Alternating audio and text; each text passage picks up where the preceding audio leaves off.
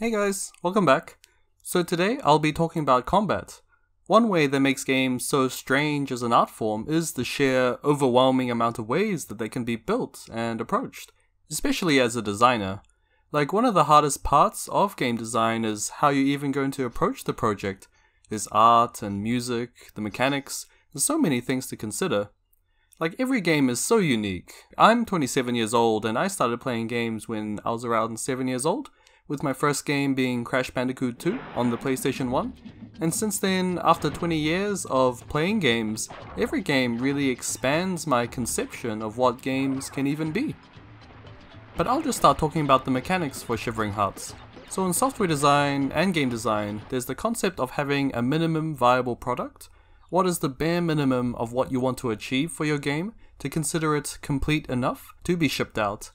Approaching game dev this way is so much safer, rather than trying to incorporate everything in one go, especially if you're working by yourself or are in a small team, because you can really keep adding layers of mechanics later on to further flesh out the experience. So that was a lot more important for me, to slowly achieve these measurable goals over a period of time to really see meaningful growth in the project. Now, I'll talk about mechanics more broadly in a holistic sense. So you're usually taught to think of designing mechanics by thinking about mechanics as verbs or actions. Walking, jumping, attacking, talking. Super Mario Bros., for example, you use a complex set of equations to simulate the act of jumping, have it respond to an input, like a button on a controller. Then you design obstacles and the world at large around this central mechanic. Now, it might be a bit unfair for me to compare a game from 1983, but my favorite games aren't usually like this, to me at least. My favorite games usually start with a world or a mood, a theme, strong conceptual work like concept art or writing at the core of it, and then the mechanics and how you interact with that world branch off from this core. The mechanics might not feel super refined or feel pleasing to play, or they might feel quite obtuse, but I think the final game is much more interesting as a result. One example I would love to show is one of my favorite games of all time, Silent Hill 2. I feel everything in this game far surpasses almost every other game ever made, but many players, even fans of horror games, dismiss the game or feel the camera and the controls are too bothersome for them to deal with. But what the game lacks in good game feel or controls, it makes up for as a genuinely masterful exploration of human emotion and fear through its emotionally and spiritually broken characters and its genuinely oppressive atmosphere. You feel you're descending deeper into the abyss where there is no hope of redemption, and that's a great feeling. Another great example I want to show is Morrowind. I think it's the strongest Bethesda game personally, especially in terms of world design, but a lot of people can't get past certain mechanics, like how unintuitive the combat feels compared to modern Bethesda games, and how much you miss in that game because it simulates dice rolls, or how the conversation system works in that game by having you select topics rather than a traditional dialogue tree. That's enough of a barrier for most people to stop playing.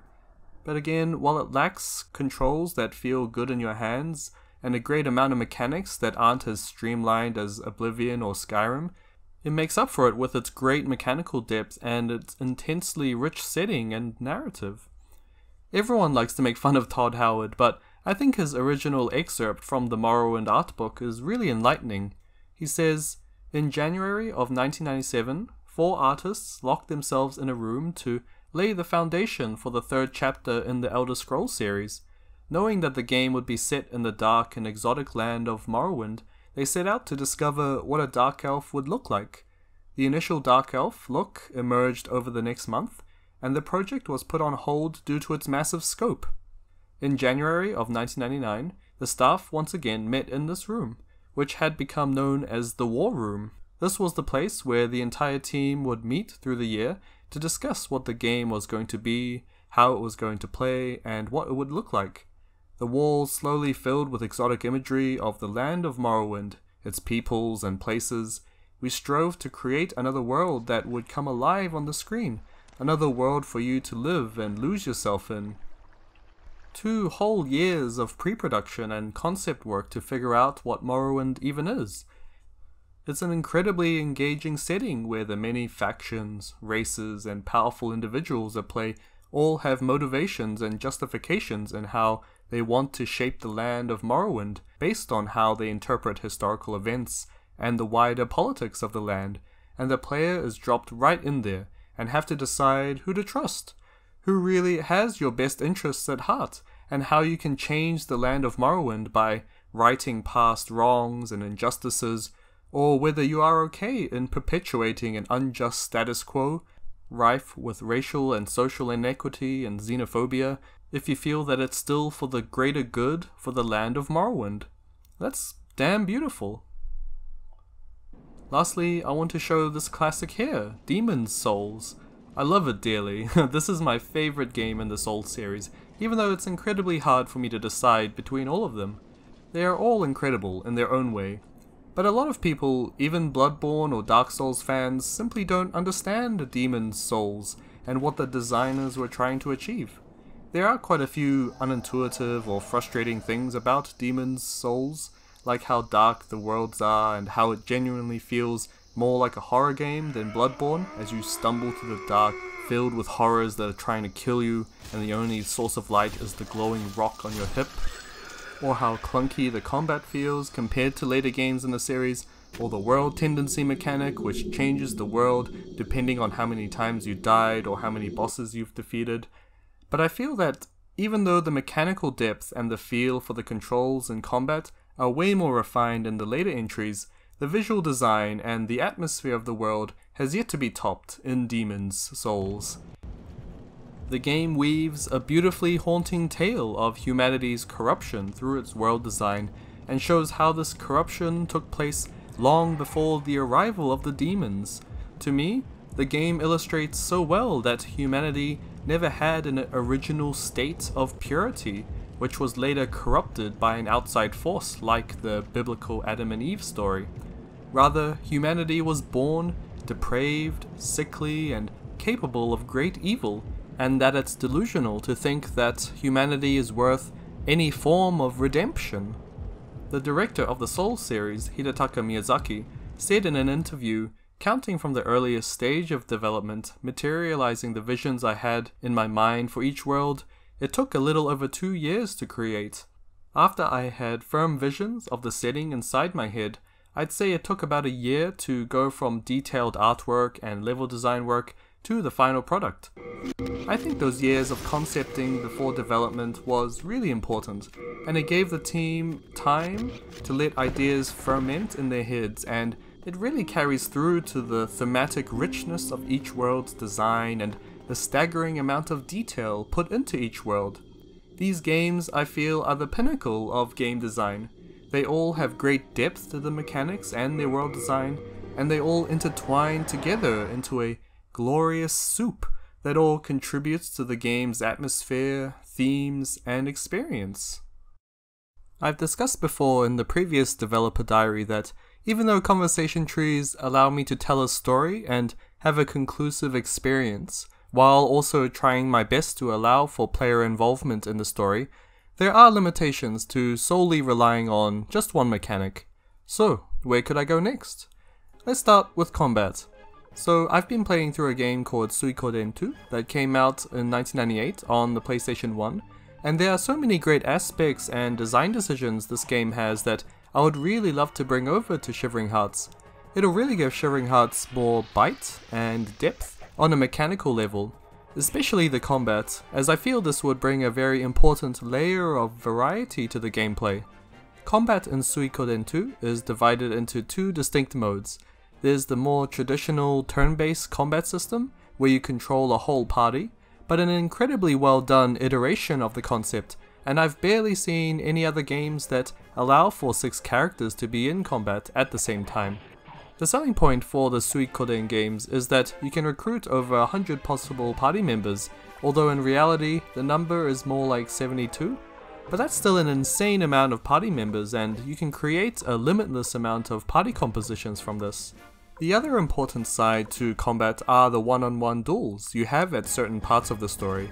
I think this is really cool, like super cool, I've been prototyping a combat system very similar to this. The core concept is based on rock, paper, scissors, where each combatant has 3 options: attack, defend, and wild attack. Attack beats defend, defend beats wild attack, and wild attack beats attack. The important layer to this is that the opponent would then use dialogue cues before their move, and you would have to predict and interpret what action they take. This adds a level of strategy and mind games to the combat, where you have to accurately read the tells of your opponent, compared to normal rock, paper, scissors, which is pretty much down to chance, I think. Now, I can't take credit for designing or programming the system.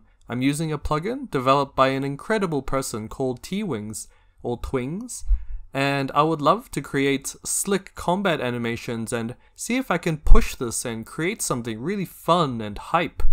From this early prototype, it's already pretty fun, and with practice, you can reliably do no-hit runs against opponents.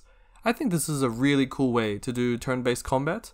It's very simple, yet very satisfying when you read your opponent correctly, and I can fine-tune how difficult I want each encounter to be. There's also a lot more of a back-and-forth exchange compared to usual turn-based JRPG combat, which usually involves learning elemental weaknesses and status effects like Pokemon or Final Fantasy or the Shin Megami Tensei series, which is still a very solid form of gameplay. I see some people complain about the system, stating that it boils down to memorizing a spreadsheet of elemental weaknesses, and I see where they're coming from, but I don't think that's very fair to those games. Each system that each game brings has its own level of strategy and nuances. However, there's just one slight problem with Suikoden 2. It's just a bit too easy, especially these duels, which are one of the most unique things about the combat. Fights usually last only for a couple of minutes, and even the really juicy fights can still be steamrolled through. This is me actively trying to lose against this plot-crucial character, and I keep winning accidentally every time, sometimes even perfecting him. Maybe this character, Amada, and how easy he is supposed to be a joke. A large reason, however, for this is that your character's damage output and defense stats are tied to your levels you gain from grinding in the overworld and through usual play. But this isn't even me excessively power leveling or grinding, this is me going through the game at a very normal pace. But when your character's statistics and levels determine the damage output in these duels, it destroys any sense that these fights have a designed level of difficulty. Now, I know the creators of Suikoden 2, specifically Yoshitaka Murayama, has stated in an interview with the YouTube reviewer Resonant Arc, "Personally, I wanted to make a relatively easy game that anyone could beat, and that became a driving force during development. Rather than making a complex game system, I wanted to capture people with a dramatic story." So yeah, Suikoden was intentionally made to be quite easy, with some boss fights having the occasional difficulty spike. This was a reaction to playing very difficult games growing up, such as Black Onyx, and not being able to even finish them. So he wanted Suikoden to be a very relaxing experience that didn't challenge the player too much, so that anyone can play and beat it. You can contrast this to the lead designer of Demon's Souls and the Dark Souls series, Hidetaka Miyazaki, and how the difficulty from his games comes from his desired experience and level of challenge. When asked about the difficulty of Demon's Souls, for example, in this article by Game Informer, he says, "Having the game be difficult was never the goal. What we set out to do was strictly to provide a sense of accomplishment. We understood that difficulty is just one way to offer an intense sense of accomplishment through forming strategies, overcoming obstacles, and discovering new things. Our goal of a sense of accomplishment was the basis of the game since the early stages of development, and we never strayed from that." It's interesting how it really comes down to the personal tastes of the creators of these games. So what about me? I think there's a lot of potential in the duel system of Suikoden with a difficulty that is specifically tailored for it. It really reminds me of my very favorite boss fights in games, such as the Virgil fights on the hardest difficulty in Devil May Cry 3, the Roxas boss fight on the critical mode of Kingdom Hearts 2, and Pontiff Sullivan from Dark Souls 3 through a self-challenge run by only doing parries at a very low level. when you're fighting them, everything fades away, and you're just confronted with the game in a very raw form, like burning primordial magma. It's just you and the game at an almost physiological level, nothing else, and whether you can meet that challenge.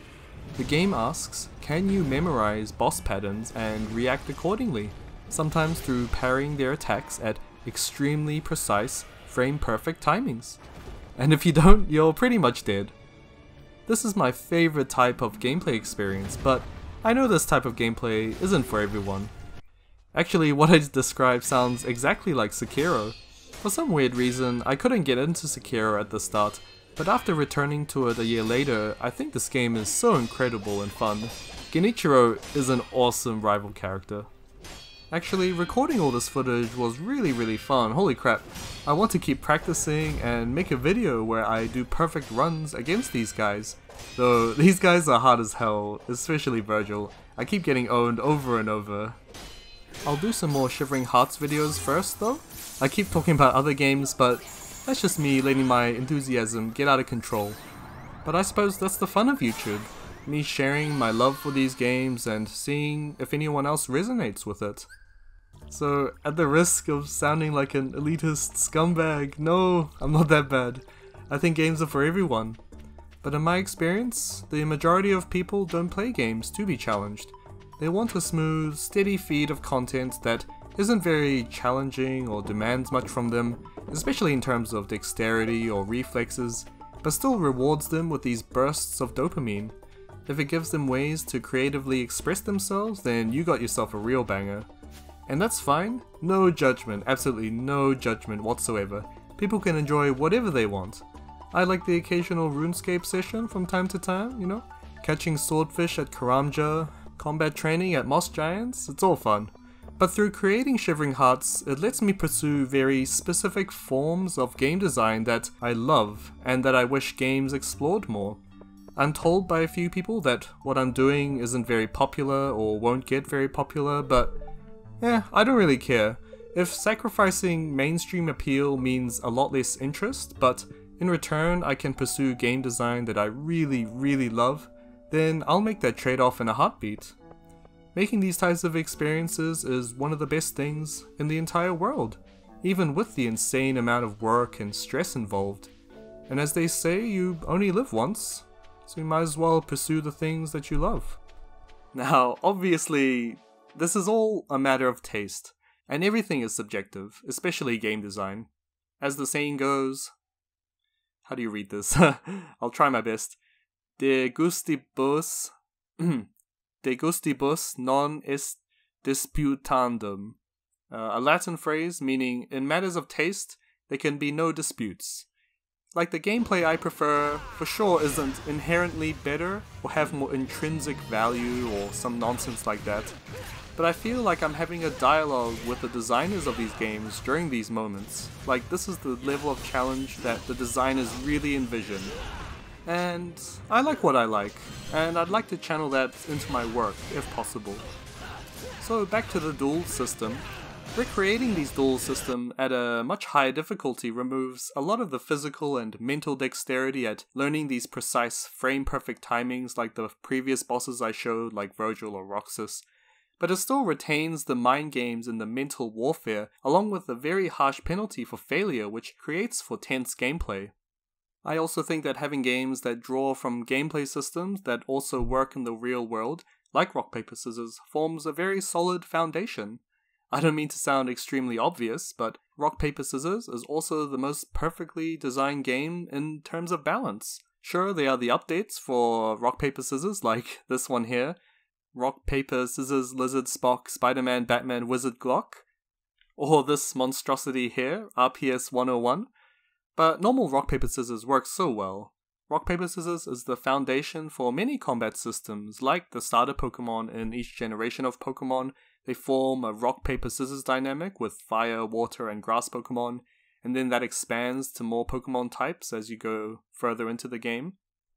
Or how the three races of StarCraft, the Zerg, Terran, and Protoss, and how they are balanced.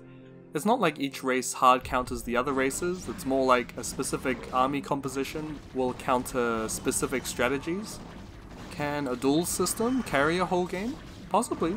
Shadow of the Colossus is one of the greatest games of all time, and that's essentially a whole game designed around overcoming a series of boss battles, but those battles are contrasted against sessions of exploration and light puzzle solving and scenery appreciation.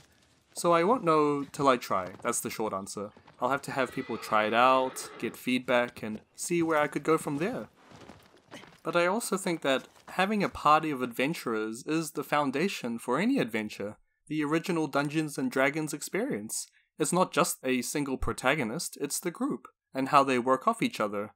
So I do want to develop a more traditional JRPG turn-based combat system that involves the whole group, but I still really like the duel system, and if I focus on this first, then it really helps me start small, and then I could use the animations I developed and apply it to the overall combat system that includes the whole party.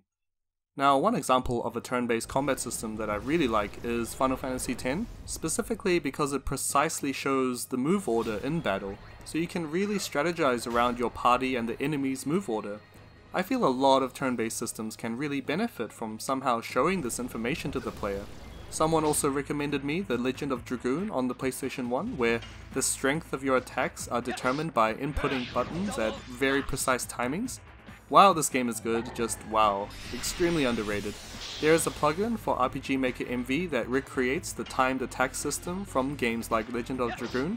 This system really reminds me of Lisa the Joyful, a DLC for Lisa the Painful RPG, with the character Buddy and her timed attacks, which I'm sure is a reference to Legend of Dragoon, or maybe it's a system that's quite common in JRPGs.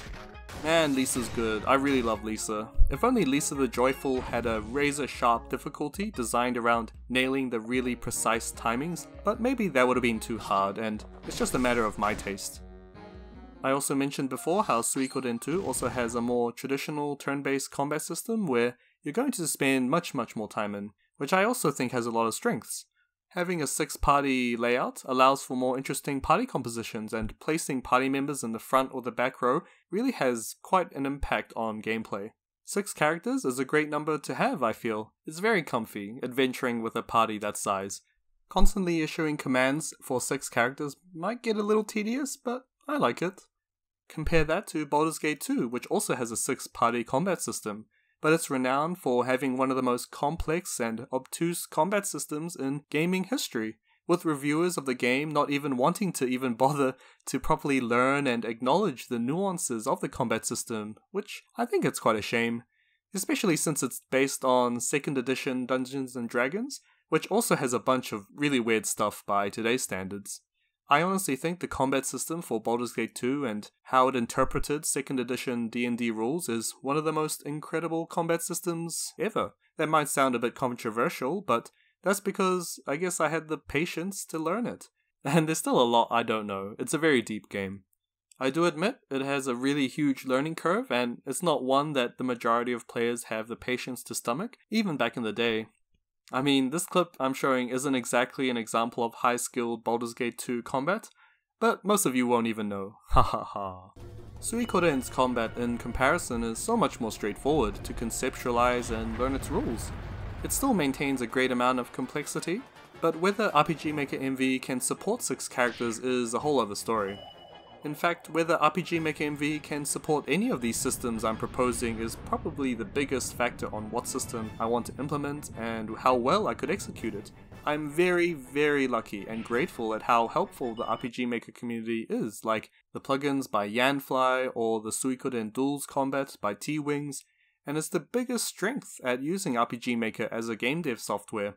I'm open to learning how to code, and I have no issue at paying for gameplay systems through plugins or learning how to tweak code to have the game be the way that I want. I learned a lot of code back in the Game Maker Studio days.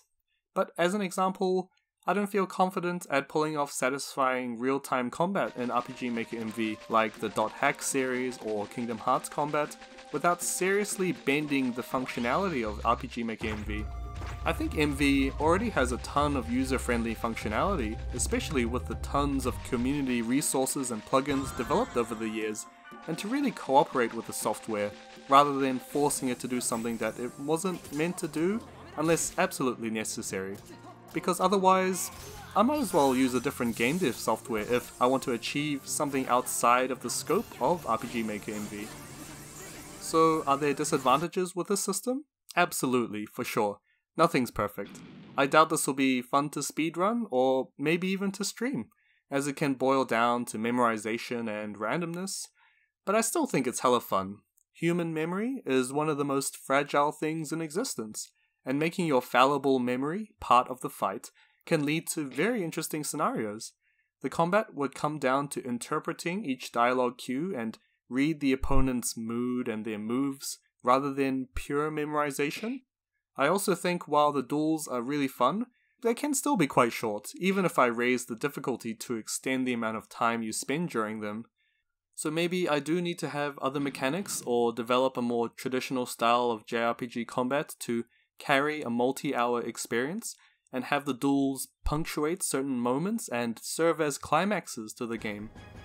Now, if you're interested more about Suikoden 2, I highly recommend playing it, or even watching the review by Resonant Arc, which I'll link in the description. Make sure to skip for spoilers, you know, I think you deserve that. Every player deserves to not have an experience spoiled for them. His research into the game is incredible. I do want to pump out more of these types of videos. It's just a bit hard balancing this type of work on top of Shivering Hearts and applying for jobs, but I think I just need to be a bit less perfectionist and more casual about the process. It's still really fun. I really dig making YouTube videos over any other form of social media, and gathering all the footage and editing it and sharing my hot anime takes, you know, it's super fun. Now that'll be me for this video. I will have to make this a two-parter. In the next video regarding combat, I'll talk more about my ideas of implementing a group style of JRPG combat. But the next video would be me talking about the narrative of Shivering Hearts. So take care and see you next time. Bye!